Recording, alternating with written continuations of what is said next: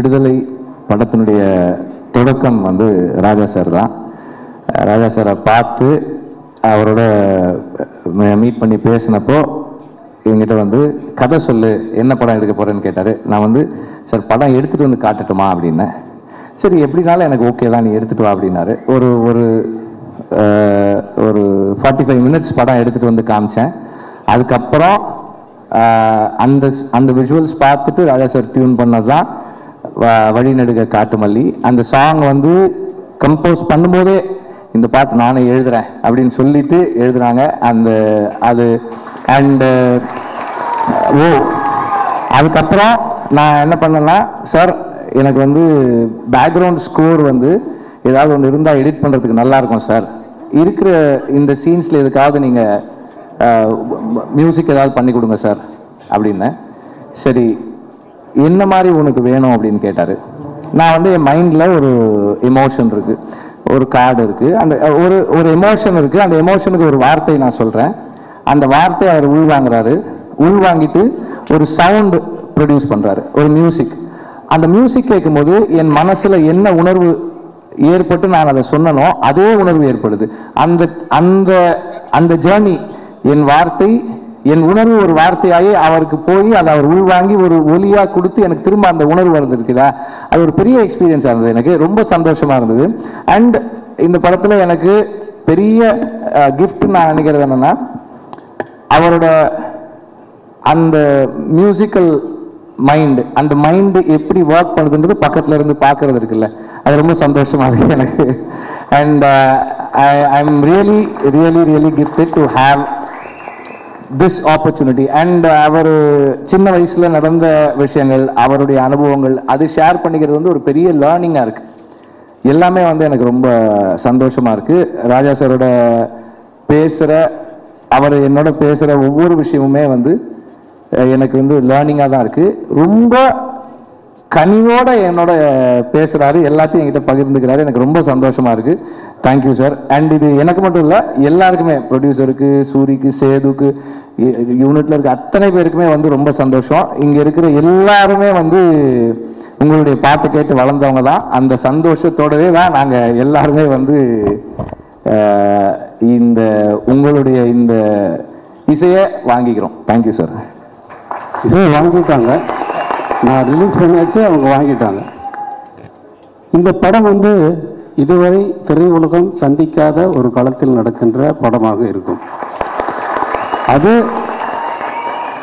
அவருடைய ஒவ்வொரு திரைக்கதையும் வெவ்வேறு திரைக்கதையை, அவருடைய ஒவ்வொரு திரைக்கதையும் வெவ்வேறு திரைக்கதையை, ஒரு அங்கே கடலில் அலையாக வந்துகிட்டே இருக்கு. ஒவ்வொரு அலையும் வெவ்வேறு அலையே, ஒரு அலை நிற்கிறது இல்லை, மறுபடியும் அலை தான் வருது, ஆனால் அது வேற, அதே அலை இல்லை. அதே மாதிரி வெற்றிமாறன் வெவ்வேறு திரைக்கதைகளை அமைக்கிறார். அது எனக்கு மிகவும் சந்தோஷமாக இருக்குது. திரை உலகத்திற்கு இவர் முக்கியமான டைரக்டர் என்பதை நான் இங்கே சொல்லிக் கொள்கிறேன்.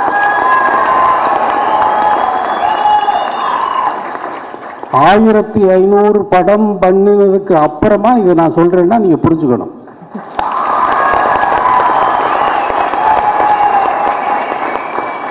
ஆயிரத்துக்கு விழா எடுத்தோம், இப்ப 500 சேர்ந்துருச்சு. 1500 திரைப்படங்களுக்கு நான் இசையமைத்ததனால் 1500 டைரக்டர்களுக்கு டைரக்டர்களோடு ஒர்க் பண்ணியிருக்கிறேன் அப்படிங்கிறது அர்த்தம். 1500க்கு மேலே 1001வது அப்படின்னு எடுத்துக்கிற வேண்டாம். அது கிடைத்த அனுபவங்களை வைத்து நான் சொல்வது, வெற்றிமாறன் ஒரு திரை உலகத்திற்கு கிடைத்த ஒரு நல்ல டைரக்டர். இந்த படத்தில் நீங்கள் இதுவரை கேட்காத இசையை கேட்பீர்கள்.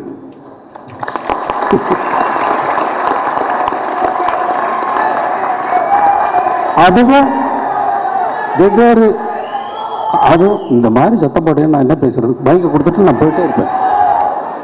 மைக்கை கொடுத்துட்டு நான் போயிட்டே இருப்பேன். கத்தாத, நான் மைக்கை கொடுத்துட்டு போயிட்டே இருப்பேன். நெடுக காட்டு மல்லி கண் பார்த்தும் யாரும் அதை பார்க்கலையே. பத்திரிகை நண்பர்கள், ஊடக நண்பர்கள் அண்ட் ரசிகர்கள் அண்ட் என்னோடய ஃபேமிலி மெம்பர்ஸ், ஃப்ரெண்ட்ஸ் எல்லாருக்கும் வணக்கம். விடுதலை இந்த படம் வந்து எப்படி ஸ்டார்ட் ஆச்சுன்னு ஒரு பெரிய கதை. ஒரு 10 years ஜேர்னி. ஃபைனலாக ஸ்டேஜில் நிற்கிறோம். ரொம்ப சந்தோஷமான தருணம் எனக்கு. இந்த சந்தோஷத்தை வந்து உங்கள் எல்லாத்தையும் பகிர்ந்துக்கிறதுல எனக்கு நல்ல விஷயம். ஃபர்ஸ்ட் வந்து இந்த விடுதலை டைட்டில் வந்து எங்களுக்கு கிடைச்சது வந்து சுரேஷ் பாலாஜி அவங்களுக்கு முதல்ல நான் தேங்க் பண்ணிக்கிறேன். ஏன்னா அது ஒரு பவர்ஃபுல் டைட்டில். இந்த கதைக்கு வந்து அவ்வளோ பவர்ஃபுல் டைட்டில் தேவைப்பட்டது. வெற்றி சார் கேட்ட உடனே கொடுத்தாங்க. எந்த பிரதிபலனும் எதிர்பார்க்கல. ஸோ ரஜினி சார் படம் வேறு, அதனால் ரெட்டிப்பு சந்தோஷம். ஸோ அவங்களுக்கு ஃபர்ஸ்ட்டு எங்கள் கம்பெனி சார்பாக நன்றி சொல்லிக்கிறேன். அண்ட் ரெண்டாவது வெற்றிமாறன் சார். நான் ரொம்ப ஷார்ட்டாக ஒருத்தரை பற்றி சொல்லிடுறேன். ரொம்ப பக்கத்தில் இருந்து பார்த்த சில விஷயங்கள், சின்ன விஷயங்கள். வெற்றி சாரை பற்றி சொல்லணுன்னா அவரோட உழைப்பு. மனுஷன் தூங்குறதே இல்லை. எப்போ தூங்குறான்னு கூட தெரியல எனக்கு. என்ன ஒரு விஷயம் அவருக்கு தெரியணும், அவர் தமிழ் சினிமாவின் பொக்கிஷம். ஸோ உங்களுக்கும் கொஞ்சம் டைம் ஸ்பெண்ட் பண்ணிக்கோங்க, உங்களை பார்த்துக்குங்க. எங்கள் எல்லாருக்கும் நல்லது. அது தமிழ் திரையுலக ஃபேன்ஸ்க்கெல்லாம் ரொம்ப நல்லது. ரெண்டாவது விஷயம் வந்து சார்கிட்ட நான் சில மீட்டிங்ஸ் போகும்போது அப்பப்போ சில கதைகள், அடுத்த அவர் பண்ண போகிற ஸ்க்ரீன் பிளே, இந்த மாதிரி விஷயங்கள்லாம் டிஸ்கஸ் பண்ணுறது உண்டு. அதில் நான் தெரிஞ்சுக்கிட்டது என்னென்னா, இது வரைக்கும் அவர் பண்ணியிருக்கிற படங்கள் எல்லாமே அவர்கிட்ட இருக்கிற மற்ற ஸ்கிரிப்டை விட கம்மி தான் நம்ம பார்த்தது. அவரோட பெஸ்ட்டு இன்னும் வர வேண்டியது இருக்குது. அவ்வளோ ஸ்கிரிப்ட் இருக்குது கையில். அவ்வளோதான் அவர் எக்ஸிக்யூட் பண்ணணும். அதுக்கு அவரை ஒழுங்காக அவர் பார்த்துக்கணும். And Ilaiyaraaja sir. சரி, ராஜா சாரோட சாங்ஸ் கேட்டு வளர்ந்த ஜென்ரேஷன் தான் நம்ம எல்லோருமே. அதனால் அவர் சாரோட இசை பற்றிலாம் பேசுகிறவங்களுக்குலாம் எனக்கு தகுதி கிடையாது. ஒரே ஷார்ட்டாக சொல்லிக்கிறேன். 45 years நம்மளை என்டர்டெயின் பண்ணுறாங்க, மியூசிக் கொடுத்துட்டே இருக்கிறாங்க. தென் இந்த கேப்பில் வந்து இசைப்பியல் வந்துட்டாங்க, ராக் ஸ்டார் வந்துட்டாங்க, இந்த ஜென்ரேஷன்ஸ் வந்துகிட்டே இருக்குது. ஆனாலும் ராஜா சாரோட ஃபேன்ஸுக்கு என்ன கெத்துனா, மனசை நின்றுட்டே இருக்காரு. இன்ப நாள் இது, இனிய நாள் இது. விடுதலை அங்கேயும் எனாதபடி எங்கும் பிரகாசமா, அகிலகமெங்கும் மிக மிக பிரகாசமாய் பட்டொலி வீசி பறக்கக்கூடிய, வெற்றி கொடி நாட்டக்கூடிய தம்பி வெற்றிமாறன் அவர்களே, வெற்றியை பார்க்கும்பொழுதெல்லாம் விடுதலை எடிட்டிங்கில் இருப்பார். சில நேரங்களில் அவரை பார்க்குறதுக்காக ஷூட்டிங் ஸ்பாட்டு குருமலைக்காக போயிருக்கிறேன். செங்கல்பட்டில் ஒரு பெரிய ட்ரெயின் செட் போட்டது, அங்கேயும் போய் பார்த்துருக்கேன். அல்லும் பகலும் அயராது உழைத்து வெற்றி கொடி நாட்டக்கூடிய ஒரு உயர் சிற்பி. உதாரணத்துக்கு சொல்லப்போனால், இந்தியாவில் இருக்கக்கூடிய மிக சிறந்த இயக்குநர்கள்லாம், சிறந்த இந்திய திரைவானில் கொடிகட்டி பறக்கக்கூடிய நடிகர்லாம் வந்து தம்பியை பார்த்து படம் பண்ணணும்னு சொல்லும்போது அவருடைய சொல் எப்படிப்பட்ட சொல்லுன்னா, என்ன உயர்நிலை வந்தாலும் தன்னிலை மாறாத தாளனாகத்தான் தம்பி வெற்றிமாறன் இருக்கிறாரு. அப்படி மிகப்பெரிய நடிகர்கள்லாம் கூப்பிடும்பொழுது, நான் வாடி வாசல் முடிச்சுட்டு உங்ககிட்ட வந்துடுறேன் அப்படின்னு சொல்லி, அந்த சொல்லுக்கு மதிப்பு கூடிய ஒரு சத்திய கீர்த்தி தான் வெற்றிமாறன். உதாரணத்துக்கு சொல்லப்போனால், இன்றைக்கி வந்து இந்தியாவில் நம்பர் 1 இயக்குனர் ராஜமௌலி. அந்த ராஜமௌலி பேட்டி கேட்கும்போது சொல்கிறாரு, எனக்கு பிடித்த இயக்குனர் வெற்றிமாறன்றாரு. அதோட மட்டும் இல்லை, இன்றைக்கி 400 கோடி 500 கோடி வியாபாரம் பண்ணக்கூடிய பெரிய இயக்குனர் நடிகர்லாம் வந்து ஒரே பேட்டியில் உட்காந்து பேட்டி கேட்கும்போது அந்த ராஜமௌலியை வச்சிங்கன்னா சொல்கிறாரு, ஜூனியர் என்டிஆரும் ராம் சரணும் எனக்கு பிடித்த இயக்குனர், யார் கூட படம் பண்ண போகிறீங்கன்னா நான் வெற்றிமாறன் பண்ண விரும்புகிறேன்றாரு. இப்படிப்பட்ட புகழ் தான் இன்னைக்கு அதுக்கு கட்டியம் கூடுற மாதிரி இளையராஜா சார் சொல்லியிருக்காரு. அதாவது நிறைய இயக்குனர்கள் அவரோட பயணிச்சிருக்காங்க. அவர் வேள்வி அவருடைய அந்த அந்த வயசில் அவருக்கு கொழுந்து விட்டு எறியக்கூடிய இசைத்தாக இருக்கு இல்லையா, அதுக்கு தீனி போடுறதுக்கு உண்டான இயக்குனர்கள் யாரும் கோச்சிக்கூடாது. அந்த அளவுக்கு அவருக்கு ஈடு கொடுக்க முடியல அப்படின்ற ஒரு ஃபீலிங் அவர் உள்ளுக்குள்ளே இருந்தது. இன்னைக்கு அதுக்கு நெய் ஊற்றி மிக பிரகாசமாக எரிய விட்டுருக்கிறாரு தம்பி வெற்றிமாறன். அதுக்கு தான் அவர் சொன்னார், நான் 1000 பேருக்கு மேலே நான் படம் பண்ணியிருக்கிறேன், 1500 மேலே பண்ணேன், ஆனால் இதுதான் என்னுடைய தலையாய படம் சொன்னார் பார். இதை அத்தனை ஊடகங்களும் இதை மிகப்பெரிய அளவுக்கு எத்தும் அந்த ஒரு வார்த்தை உலகத்துக்கு ஒளிவீட்டக்கூடிய ஒரு வார்த்தை. அப்படிப்பட்ட வெற்றியை பாராட்டுவது அது அவர் எப்படி சொல்கிறதுன்னு தெரியல. அப்படிப்பட்ட ஒரு வாய்ப்பு. அப்படிப்பட்ட அவருக்கு வாடி வாசல் திறந்திருக்கிறது. வாகை சூடுவே விடுதலையில் மிகப்பெரிய வெற்றி அடைவீர்கள்.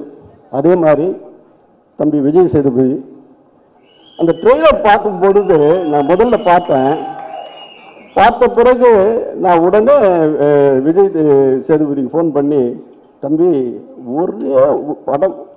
ஒரே ஒரு ஷாட்டில் எல்லாத்தையும் காலி பண்ணுற தம்பி, அது உனக்கு சரஸ்வதியும் லட்சுமியும் மிக உயரிய இடத்துல உனக்கு நின்று இருக்கிறாங்க அப்படின்னு பார்த்தேன். அதுக்கு கட்டிங் கொடுற மாதிரி தான் இந்த ட்ரெய்லர். அதே மாதிரி அல்லும் பகலும் அயராது உழைக்கக்கூடிய சூரி, அவருக்கும் நான் ஃபோன் பண்ணி சொன்னேன். எப்பவுமே வெற்றி சார் கிட்டக்க தேங்க்யூ சொல்லணும்னு யோசிச்சுட்டே இருப்பேன். ஆனால் ஒரு சின்ன தயக்கம் இருந்துக்கிட்டே இருக்கும். Out of the respect I hold for it.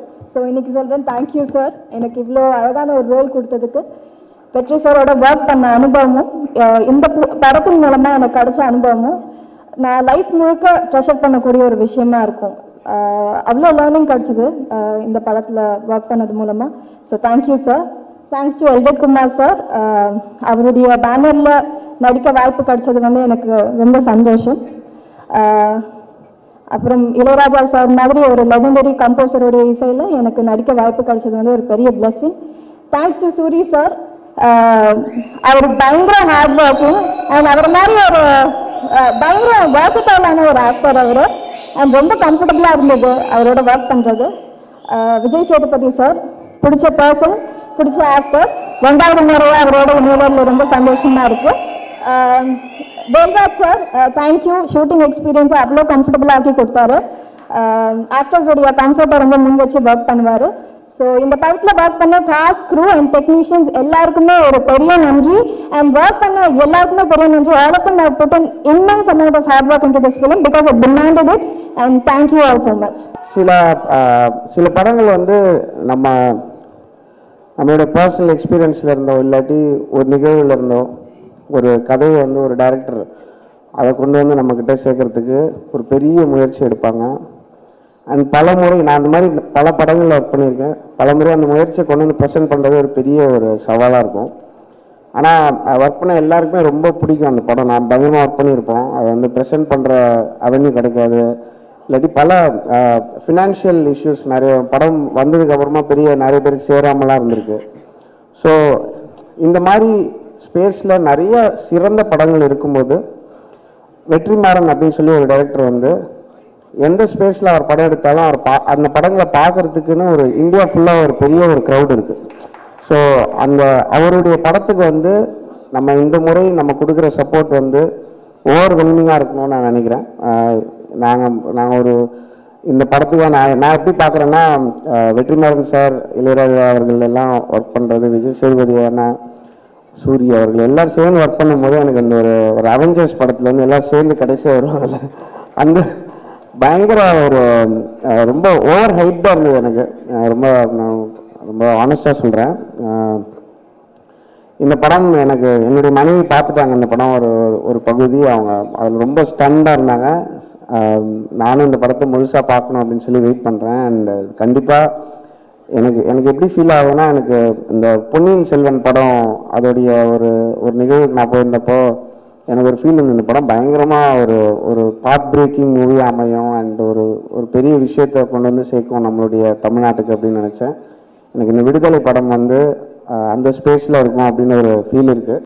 ரொம்ப அழகாக இருந்தது.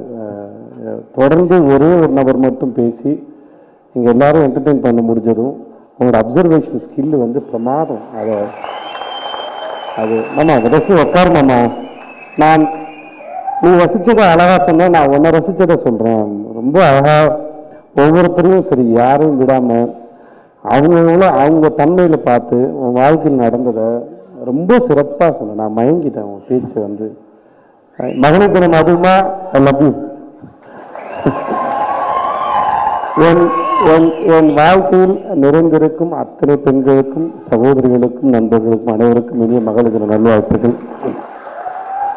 பெண் இல்லாமல் இந்த உலகம் இல்லை, அழகும் இல்லை, சுவையும் இல்லை, எந்த கருமும் இல்லை. ஸோ அனைவருக்கும் இனிய மகளிர் நல்வாழ்த்துக்கள்.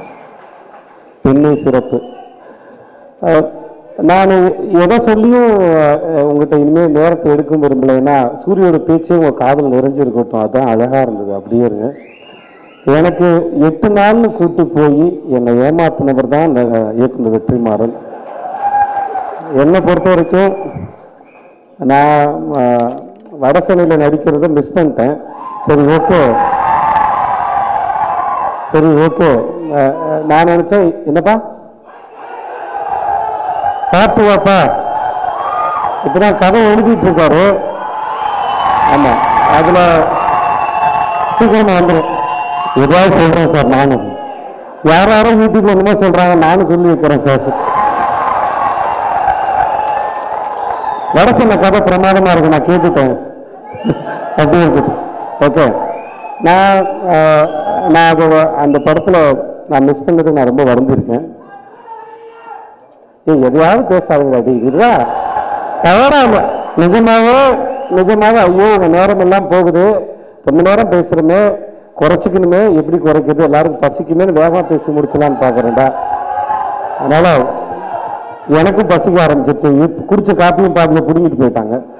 ஓகே, ஸோ அதனால் என்ன சொல்கிறேன் பாரு, இதுதான் ஃப்ளோவில் போகணுன்றது. என்னமே சொல்லிட்டுருந்தேன். இல்லைப்பா, ஆமாம் மிஸ் ஆகிடுச்சு. நான் வருத்தப்பட்டு இருந்தேன்.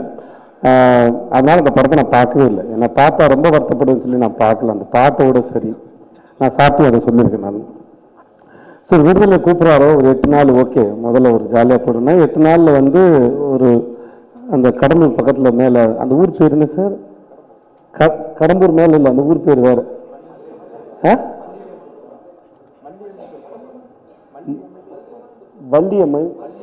மல்லியம்மன் அந்த ஊரில் அதெல்லாம் தெரியல. காக்காவும் இல்லாத ஊர் அது. அங்கே போனதுக்கப்புறம் தெரிஞ்சது காக்கா இல்லாத ஊருங்கிறது ரொம்ப ஆச்சரியமாக இருந்தது.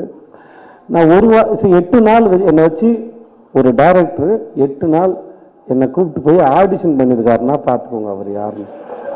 8 நாள் வந்து ஆக்சுவலாக அந்த ஊரில் பாத்ரூம் கிடையாது. எங்கள் தங்குறதுக்காக நாங்கள் தான் பாத்ரூமே கட்டிக்கிட்டோம்.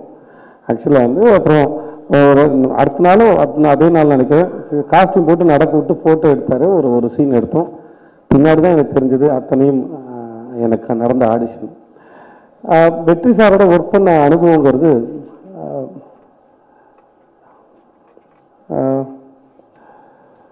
மிக அறிவு சார்ந்தது, ரொம்ப முக்கியமாக இருந்தது. நான் என் குழந்தைங்களை கூட்டிகிட்டு போனேன். அவரோட வேலை பார்த்து ஒரு ஷெட்யூல் முடிச்சதுக்கப்புறம் இவர் வேலை செய்கிறத பாரு, அவர் மூளை சிந்திக்கிறத பாருங்கள், ரொம்ப நல்லாயிருக்கும் அப்படின்னு சொல்லிட்டு எனக்கு கிடைச்ச அறிவு என் குழந்தைங்களுக்கும் கிடைக்கும்னு நான் நினச்சேன்.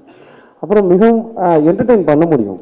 படம் பார்க்க வர்றீங்க, காசு கொடுக்குறீங்க, அவங்க சத்தம் போடுறீங்க, அன்பு கொடுக்குறீங்க, என்டர்டெயின் பண்ண முடியும். ஆனால் அதை எப்படி என்டர்டெயின் பண்ணுறது? ஒரு படத்தின் வழியாக நான் என்ன கடத்த விரும்புகிறேன் என்னுடைய மக்களுக்கு, அந்த நேரத்தை எவ்வளோக்கெவ்வளோ உங்களை என்டர்டெயின் பண்ணுறோமோ உங்களுக்கு உபயோகமானதாக மாற்றுறது எப்படி? அந்த பொறுப்பு இப்படி தான் நான் இருக்கணும்னு யாரும் சொல்லித்த முடியாது. பொறுப்பாக இருக்கிறது யாருக்கும் கற்றுத்தர முடியாது. ஒரு குடும்பத் தலைவர் இப்படி தான் இருக்கணும், குடும்பத் தலைவி இப்படி தான் இருக்கணுங்கிற பொறுப்புங்கிற நம்மளால் எடுத்துக்கிறத விட இன்னொருத்தர் கொடுக்கறது இல்லை. அது அந்த பொறுப்பாக செயல்படுற ஒரு அற்புதமான இயக்குனர் வெற்றிமாறன். அவரோட பணி புரிஞ்சுக்கலாம். ஆத்தா மீனாட்சியோட அருளால் எல்லாருமே ரொம்ப நல்லா இருப்பேன் நம்புகிறேன். தயவு செய்து ஒரு அமைதியாக இருங்க, 2 நிமிஷம் அமைதியாக இருங்கடா அன்பு தம்பிகளா. அதாவது போகிற ஆடியோ ஃபங்க்ஷன் எல்லா இப்போ சினிமா ஃபங்க்ஷன் போயிருக்கேன், எல்லா ஃபங்க்ஷனையும் 4 ரேடியோ படிக்குது, 4 பேர் கை தட்டுறாங்க, 4 பேர் விசில் அடிக்கிறாங்களே. நம்மளை நம்பி வெற்றிமாறன் இவ்வளோ பெரிய வாய்ப்பு கொடுத்துருக்காரு, இத்தனை கோடி போட்டு அண்ணன் படம் எடுத்திருக்காரு. அப்படி இருக்கப்போ நம்மளுக்கு ஒரு 4 வயசுல 2 பேர் கை தட்டினாங்க, நல்லா இருக்குமே 4 பேர்த்த வர சொன்னேன். அப்படி நினச்சி வர சொன்னேன். ஆனால் அந்த தயாரிப்பாளன் பேசாத அளவுக்கு உங்களை யாரா பிடிக்கத்த சொன்னா? ரொம்ப சந்தோஷம் தம்பிகளா, ரொம்ப நன்றி தம்பிகளா. இங்கே இருக்கிற மீடியா நண்பர்களுக்கும் பத்திரிகை நண்பர்களுக்கும் ஊடக நண்பர்களுக்கும் வணக்கத்தை தெரிவிச்சுக்கிறேன். இங்கே வந்திருக்கிற அன்பு மாமா சேதோட ரசிகர்களுக்கும்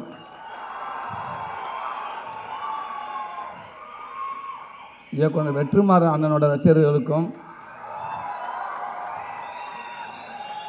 என்னோட அன்பு தம்பிகளுக்கும் ஒரு பெரிய வணக்கத்தை தெரிவிக்கிறேன், பெரிய நன்றியை சொல்லிக்கிறேன். அண்ணே, உங்களோட ரசிகர்களும் மாமாவோட ரசிகர்கள் தானே இப்போ எனக்கு இருக்காங்க இங்கே. அதான் நான் நினைக்கிறேன், அதான உண்மைங்கண்ணே, நீங்கள் நம்புங்கண்ணே. உங்கள் 2 பேர் ரசிகர்கள் தானே எனக்கு, நான் எடுத்துக்கிட்டேனே. இது வந்து எல்லா மேடையும் ஒரு காமெடியான மேடை ஏறி இருக்கேன். முதல் தடவையாக ஒரு கதை நாயகனாக எனக்கு இந்த மேடை கிடச்சிருக்கு. சாமி மாதிரி கன்னிச்சாமி மாதிரி கன்னி மேடையாக எனக்கு இது கிடச்சிருக்கு. ரொம்ப ரொம்ப சந்தோஷங்கண்ணே. அதாவது இங்கே அத்தனை ஒவ்வொருத்தருக்கும் ஒவ்வொரு ரசிகர்கள் இருக்காங்க. எல்லாத்துக்குமே எல்லாரும் ரசிகர்களும் சேர்ந்து ஒருத்தருக்கு ரசிகர் அப்படின்னா அது ஐயா ராஜா அவர்களுக்கு மட்டும்தான். இன்றைக்கி இந்த விழா நாயகன் அப்படின்ட்டு சொல்லலாம் அவரை. ஆனால் என்னை பொறுத்த விழா நாயகன் இல்லை. அவர் என்றைக்கு சினிமாவுக்கு கால் எடுத்து வச்சாரோ அன்னிலிருந்து இன்னைக்கு வரைக்கும் 45 வருஷமாக அவர் தான் கதாநாயகன், அவர் தான் ஹீரோ, இசை அரசன், இசை கடவுள் கூட நான் சொல்லலாம், பெருமையோடு சொல்லலாம்.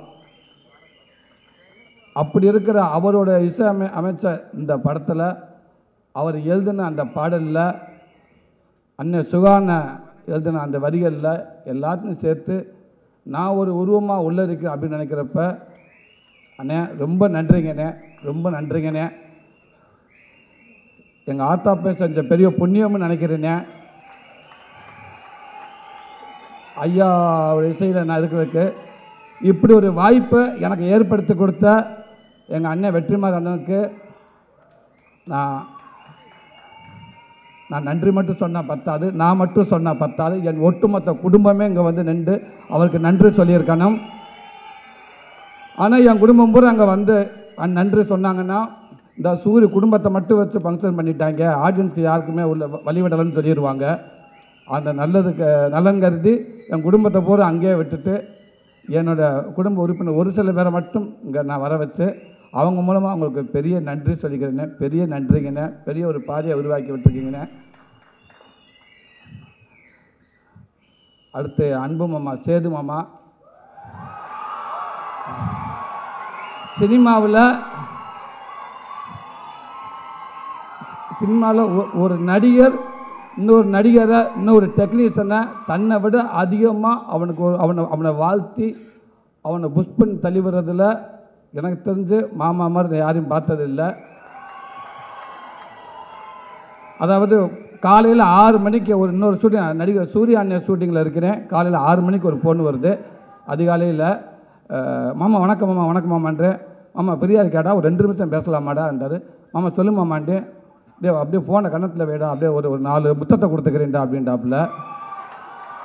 மாமா என்ன மாமா எதுக்குமா என்ன மாமான்னு சொன்னேன். டேய் நான் முத்தம் தானே நான் கொடுக்குறேன்னு சொன்னேன், அதுனா என்ன நொன்னான்னு கேட்டுட்டு இருக்க, முத்தம் தானே சொன்னேன். ஆமாம்மா குடும்பம் நச்சு ஒரு 4 முத்தத்தை போட்டு விட்டார். போட்டு விட்டு ஒன்றும் இல்லைடா மாமா, நான் இப்போ மும்பையில் இருக்கேன்டா, நேற்று நான் கிளம்புறதுக்கு முன்னாடி நைட்டு ஒரு 1 மணி இருக்கேன்டா, வெற்றி சார் வந்து எனக்கு நம்ம படத்தோட ஃபுட்டேஜ் கொஞ்சம் காட்டினாரா. டேய் ஐ லவ் யூடா, சூப்பர்ரா, அற்புதம்டா அப்படின்ட்டு நிறையா சில வார்த்தைகளை சொன்னாப்புல. எனக்கு அப்படியே ஒரு மாதிரி ஆயிடுச்சு. அதுதான் இவ்வளோ பெரிய ஒரு நடிகன் எல்லாருமே போற்றக்கூடியவன், குழந்தைலேருந்து பெரியவங்க எல்லாருமே நடிகன் சொல்கிற ஒரு விசேஷ சேதுபதி அங்கே இருந்துக்கிட்டு காலையில் 6 மணிக்கு ஃபோன் பண்ணி அதை புகழ்ந்து ரொம்ப நல்லா இருக்குது, சூப்பராக இருக்குது அப்படின்னு சொல்லி என்னை உற்சாகப்படுத்த மட்டும் இல்லாமல், நான் சினிமாவில் ஃபஸ்ட்டு நாங்கள் வாய்ப்பு தேடுற காலகட்டத்திலேருந்தே மாமாவுனால் நல்ல பழக்கம். அப்போ வெண்ணிலா கபடிக்குள்ளே நான் நடிக்கிறப்ப நான் நடிச்சுட்டு காமெடியான நான் வரேன்னு நான் போராடிட்டு இருக்கப்போ நான் காமெடியான வந்துட்டு நான் போராடிட்டு இருக்கப்போ அப்போ அந்த படத்தை பார்த்துட்டு மாமா சொன்ன வார்த்தை, டேய் மாமா நீ காமெடியன் இல்லைன்னு சொல்லடா, நான் காமெடியன் தான் அப்படின்னு மட்டும் நீயா முடிவு பண்ணாதடா, நீ ஒரு நல்ல நடிகண்ட கேரக்டர் ஆர்டிஸ்டா, அவ்வளோதான்டா, நீ எப்பவுமே நீயா முடிவு பண்ணாத காமெடி ஆர்டிஸ்ட்டு, நீ நடிகை அவ்வளோதான் அப்படின்னு சொன்னார். அதுக்கப்புறம் இடையில அதை அப்பப்போ சொல்லிகிட்டே இருப்பாப்புல, எந்த கேரக்டர் கொடுத்தா நடிகடா மாமா, நீயா ஒரு வட்டம் போட்டுக்கிற அதை உடனே திட்டு அப்படின்னு சொன்னாப்புல. அப்புறம் இங்கே ஷூட்டிங் ஸ்பாட்டுக்கு விடுதலை ஷூட்டிங் ஸ்பாட்டுக்கு வந்த உடனேயே மாமா சொன்ன வார்த்தை, நேரம் வந்தோடனே சார் ரொம்ப நன்றிங்க சார் அப்படின்னு வெற்றி அண்ணனுக்கு நன்றி சொன்னாப்புல. மறக்காம மணி அழுத்துங்க, மற்றவங்களுக்கு அனுப்புங்க, கருத்துக்களை பதிவிடுங்க, ரசனைக்கு கை கொடுங்க.